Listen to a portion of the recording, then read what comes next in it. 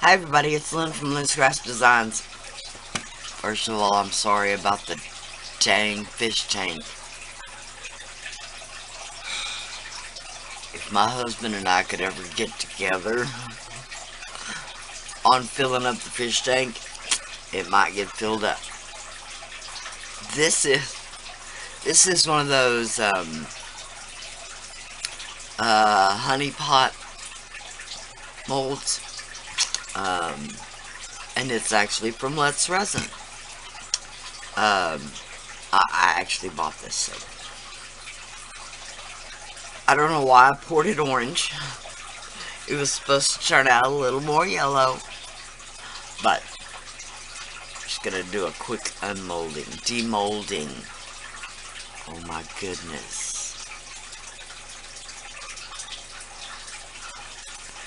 Okay, if I could get this off of the resin.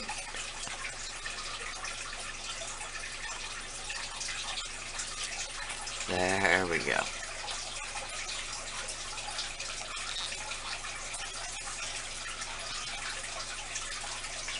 Okay, just broke the seal all the way around.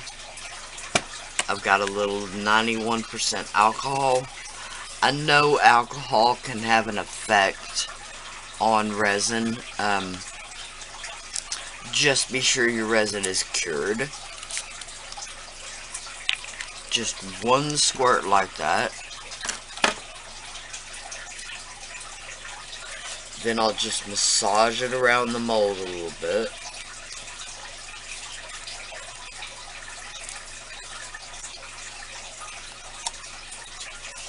Hey everybody, it's Lyn from Lyn's Designs.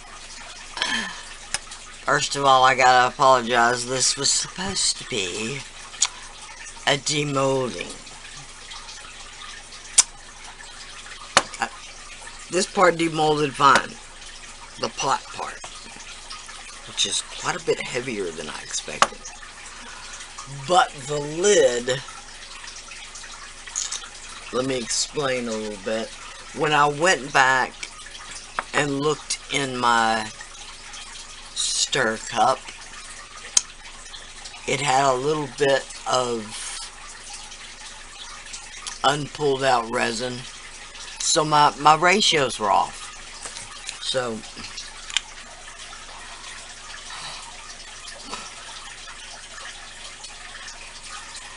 yeah, it happens to us all. Trust me. It's not that you don't know what you're doing. Weird stuff happens. I have no idea how I'm going to get this off. I just was going to give it another day or two and see if I could harden it up a bit. It's now been 2 days and still just as... So I have to get this off. And I don't know what to do with it. Throw it away. I hate throwing stuff away. Not necessarily I hate throwing stuff away. I hate throwing away projects. Really upsets me. So I re-poured this in the top half of the mold. I'll show you that tomorrow morning when we do actually demold it. Alright. I just wanted to share that with you so that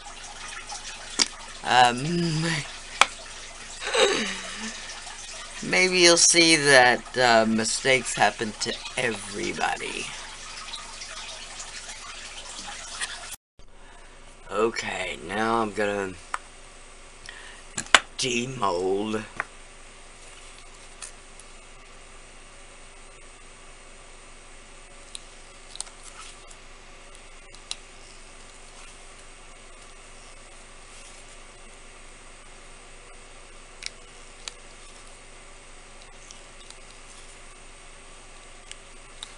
Okay, now, this one has gotten considerably easier to demold after the first couple of uses.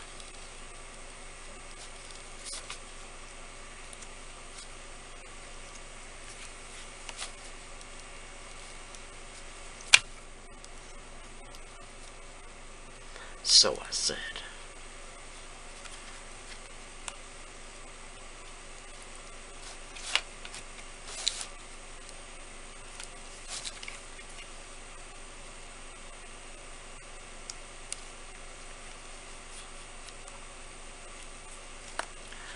There we go.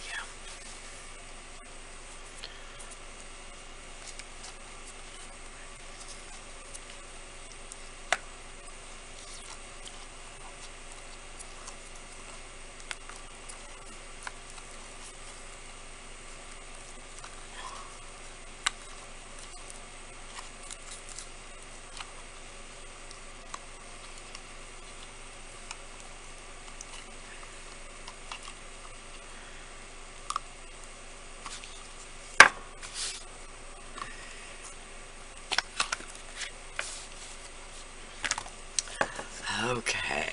I always loved how this one turns out. So pretty.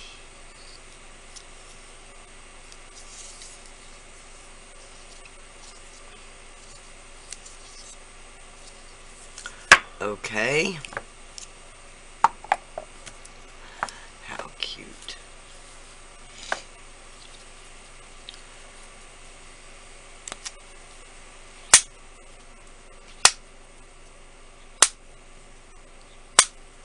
Sorry about that. It's just what it does. Now this is the first time I've used either one of these.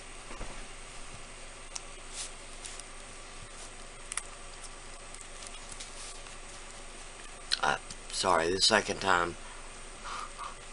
After the first time was such a fail. Alright. Just have to get it started.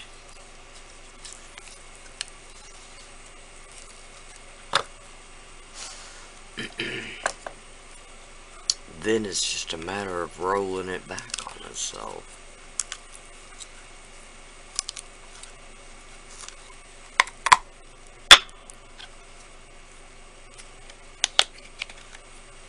Now, let me explain a little something. This particular lid, the opening is the top. So you're probably wondering, how do I fill it up? Do I fill it just to the lip? Do I fill it till it reaches the lip? Till it domes? Okay. I filled it just till it reached even with the top of the mold. Okay.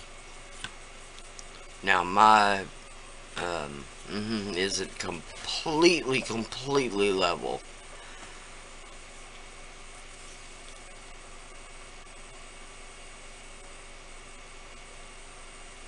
But it doesn't give a sharp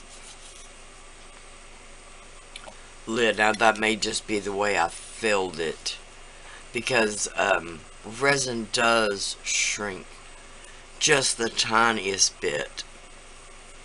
So just maybe a light sand right around the edge right there, but it's really not necessary.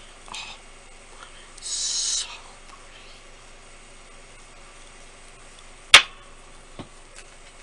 pretty. Now, compared to my first lid, this is still... It's like I made it with soft cure resin or something. No, I can't even get it off. That's funny. Not ha funny, but weird funny.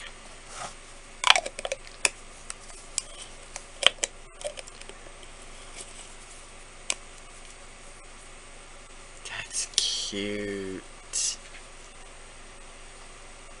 Yes, that is adorable.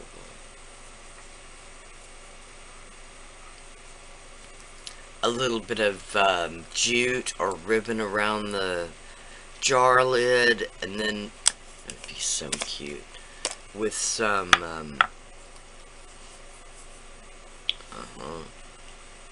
some vinyl decals, like from your Cricut or your, in my case, Silhouette.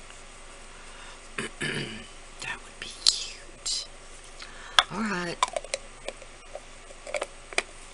There's demolding.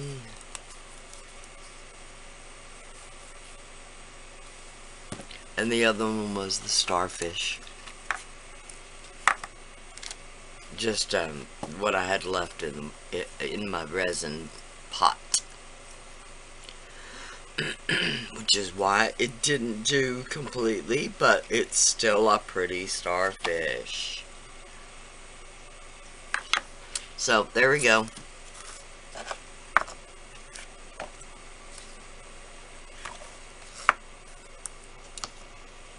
Like I said, it's the first time using this particular set. So,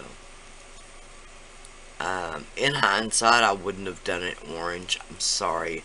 I intentionally was a little bit more yellow.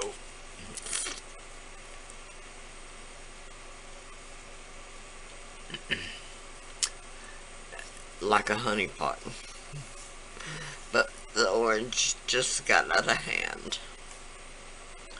Alright, thank y'all so much for watching. Please like, share, and subscribe. Bye for now.